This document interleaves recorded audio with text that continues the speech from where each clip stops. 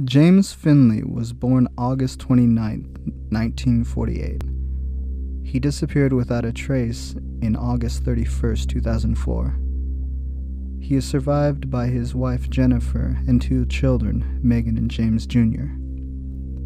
Throughout high school, he worked at a number of fast food restaurants ranging from the popular Lum's, Instaburger King, and the lesser-known Carl's Drive-In Barbecue.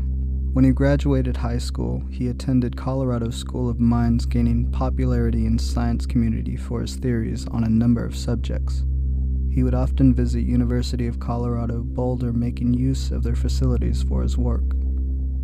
His wife recounted how he loved to camp in the woods and how he enjoyed visiting Granada Theater whenever he visited Indianapolis, giving a lecture in the surrounding area.